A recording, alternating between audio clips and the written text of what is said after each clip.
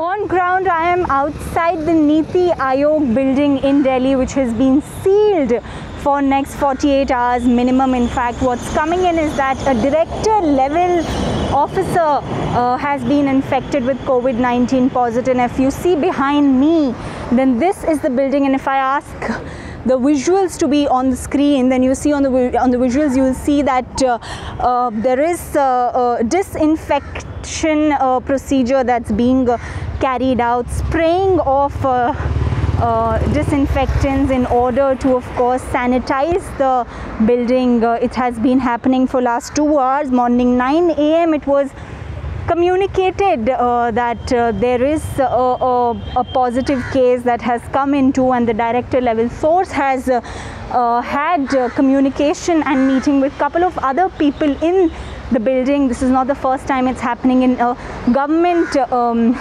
authority building, but Ministry of Civil Aviation also reported a case back last week and was sealed.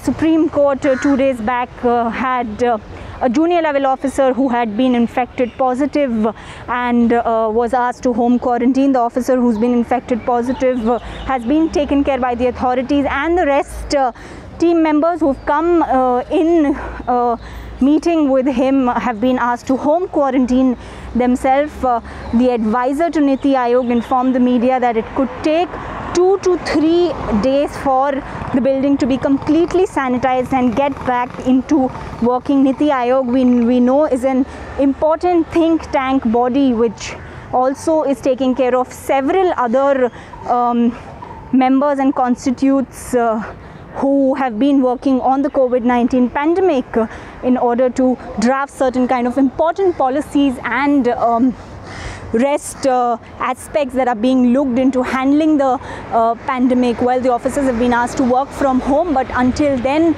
the building, which is right behind me, is sealed until further notice, until there's a clarity that comes in with the sanitization process that has to be completed.